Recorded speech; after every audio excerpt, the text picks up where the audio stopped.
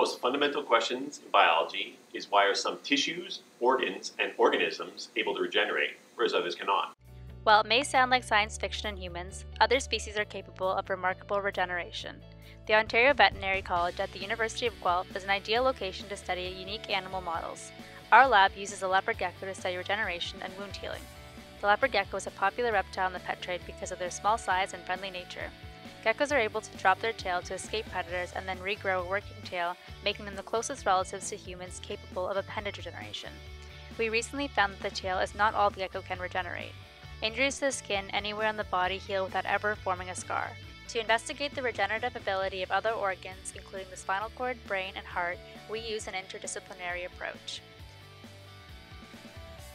Our research aims to understand the biology of regeneration and eventually bring humans closer to successful wound healing and repair.